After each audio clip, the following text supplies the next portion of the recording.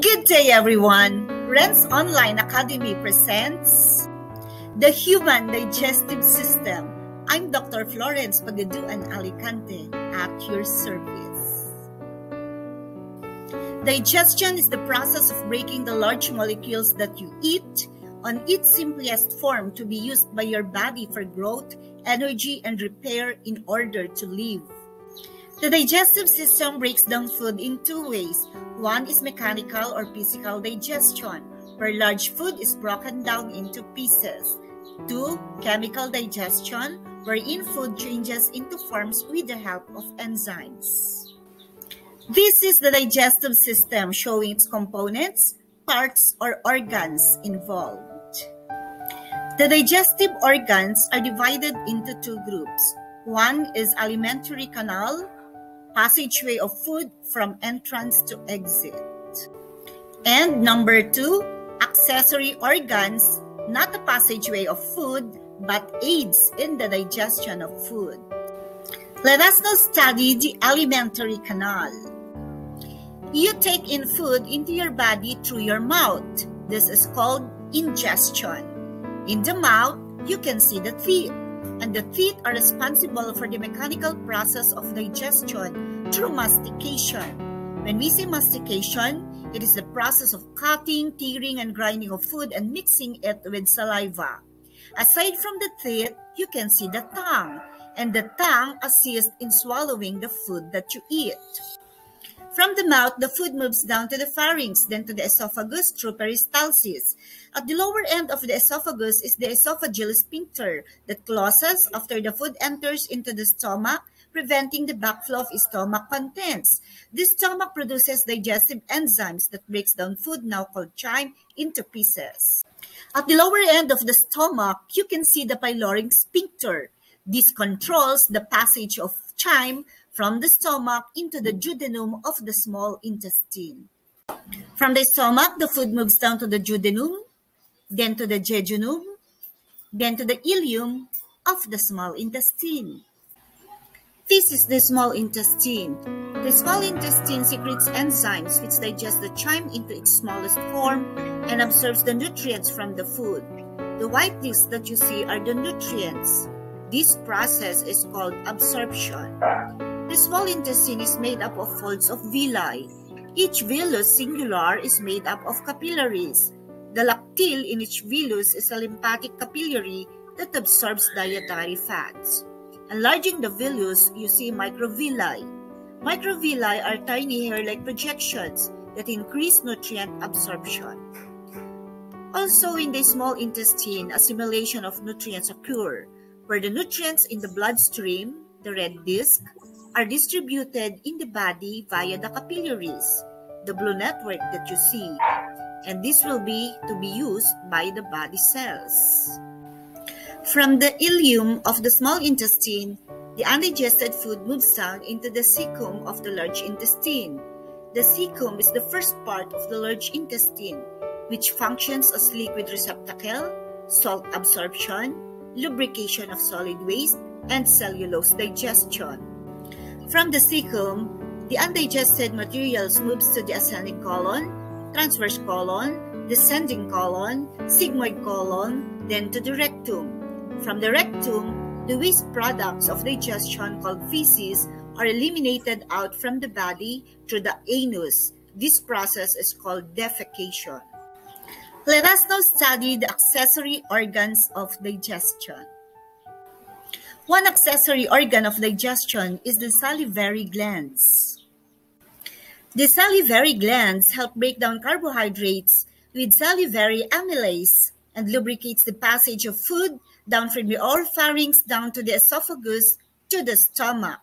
There are three types of salivary glands. These are the parotid gland, submandibular gland, and the sublingual gland. Likewise, liver is an accessory organ. It is the body's chemical factory. It produces bile that breaks down fats. It detoxifies harmful chemicals to the body. In addition to the accessory organs is a gallbladder. Gallbladder stores bile from the liver and transports it to the duodenum of the small intestine. Finally, We have the pancreas. The pancreas secretes pancreatic enzymes that break down carbohydrates, proteins, and fats. Let us now study the processes involved in the digestive system. Based on our discussion, one process involved is ingestion. Ingestion is the process of taking in food into the mouth. Likewise, we have digestion. Digestion is the process or mechanical or chemical breaking down food into its smallest form. In addition is absorption. Absorption is the process by which the nutrients are passed onto the cell membranes of the lining of the small intestine. Another is assimilation. Assimilation is the process by which the nutrients are distributed into the cells of the body, where they are used like glucose for respiration and amino acids to build proteins. Another process involved is defecation. Defecation is the process of eliminating waste materials of digestion, like feces from the body through anus. Defecation is elicited by the presence of fecal material in the rectum. Let's analyze the digestive system. Arrange the following statements that describe the processes in the digestive system by putting 1 as the first event and 5 as the last.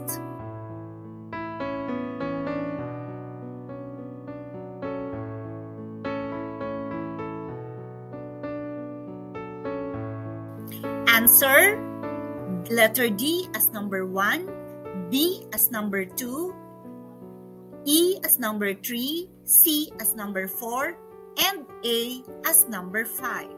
Part B, choose the letter that does not belong to the group and explain why. Number 1.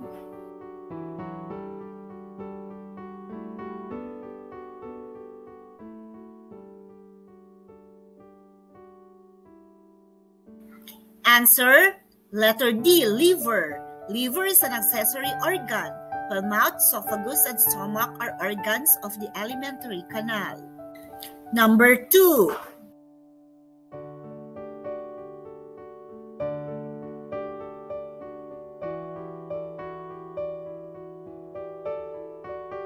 Answer: letter D, respiration. Respiration is not a process involved in digestion, while absorption, digestion, and ingestion are all processes involved in digestion. Number 3.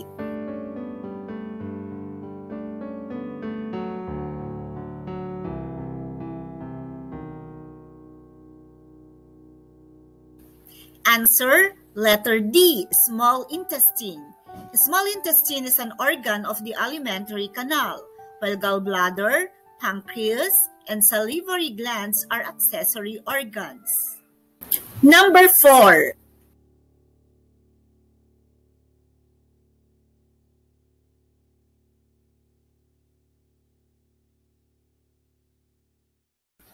Answer: letter C, kidneys.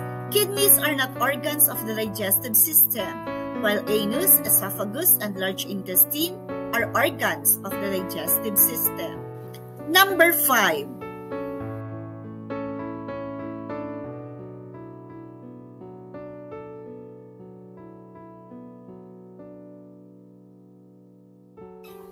Letter D, teeth. Teeth are not salivary glands, while parotid, sublingual, and submaxillary are kinds of salivary glands. Part C, modify true or false. Write the word true if the statement is correct, and if it is false, change the underlined word to make it correct.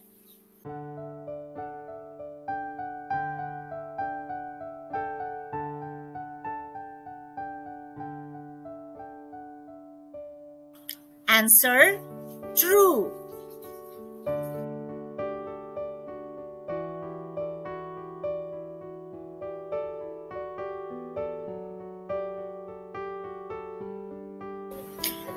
Answer: false, because digestion should be changed into assimilation.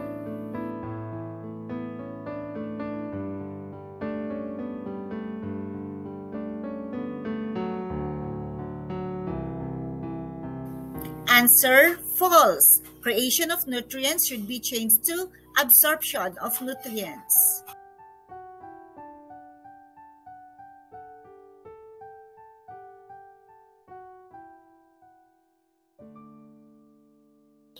Answer true.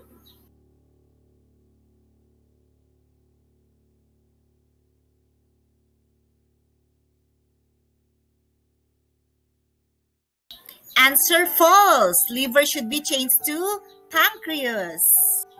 Thanks for watching. Do not forget to like, share, subscribe, and turn on your notification bell to watch updated videos. For more information, you may visit these references. Credits are also given to the following listed on the screen. Have a great day.